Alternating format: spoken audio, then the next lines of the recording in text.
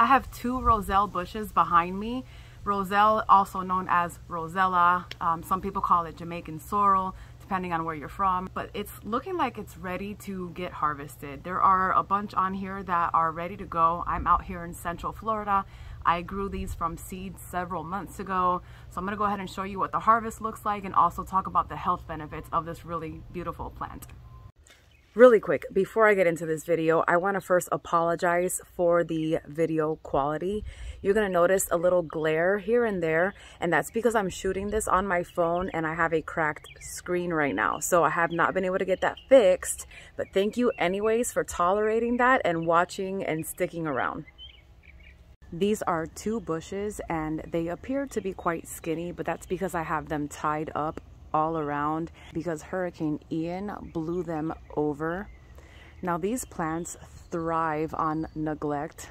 They have gone through monsoons, they have gone through drought, and they've even gone through, of course, Hurricane Ian, and they are still doing wonderful.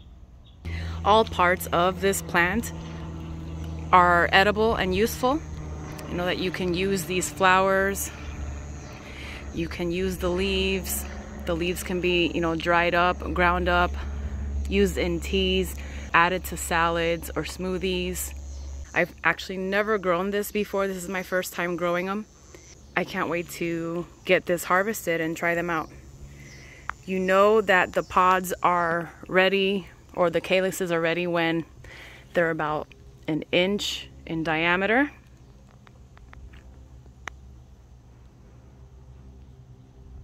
What I'll do is I will snip them off with my kitchen shears right here at the base. Now you can pull this off, but I don't recommend doing that because wherever you see a pod like this, you'll also notice tiny little babies that are also forming. So I don't want to damage these. I want to give these the best shot at growing, and therefore I will go ahead and snip it off right here at the base.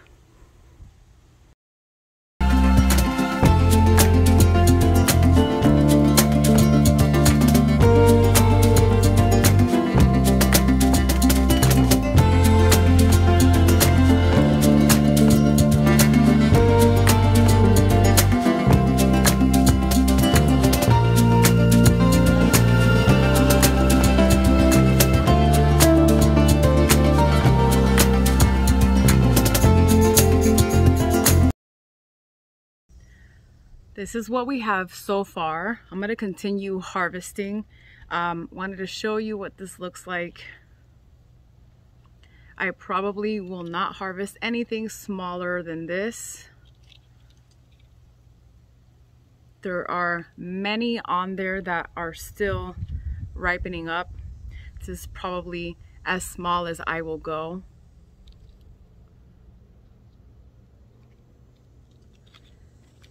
And what I'll do is I'll give them a good wash just to make sure that I don't bring in any little critters inside the house.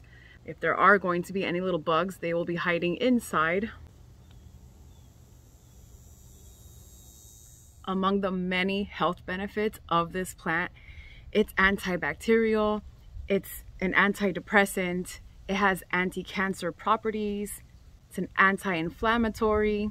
It aids your digestion, it supports weight loss, it helps relieve menstrual cramps, it relieves coughs, colds, and fevers, it helps regulate your blood pressure, and it protects your liver. Now, you can de-seed this, so you can remove the inner seed pod, and I understand that you can use that seed pod as a pectin replacement. The main part would be this outer part here. With this you can make jams, syrups, and like I said, the leaves can be used in smoothies or in salads. The flowers can also be used. I think tonight I'll go ahead and make a tea with these. I don't have quite enough to make a jam, but I should have enough within the next month once the rest of these fully form and ripen. I'll go ahead and remove this now so that you can see how easy this is here. Just gonna start removing these leaves, and I will go ahead and add this to a tea later.